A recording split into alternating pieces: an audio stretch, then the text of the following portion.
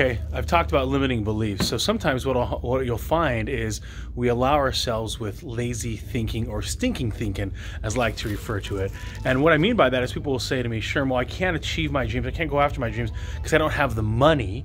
And so I'm here in Kohl's because I knew many people that couldn't afford Christmas gifts based on their budget.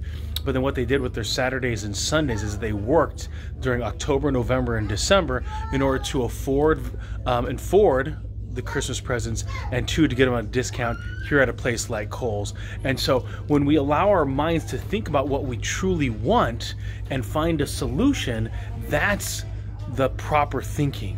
So each of us might decide to start a business in a garage, or we might decide to work a third shift, overnight in order to get to where we need to go. Some of us might need to go to college or enroll online. Figure it out what you need to do and go after it. Sherm's out.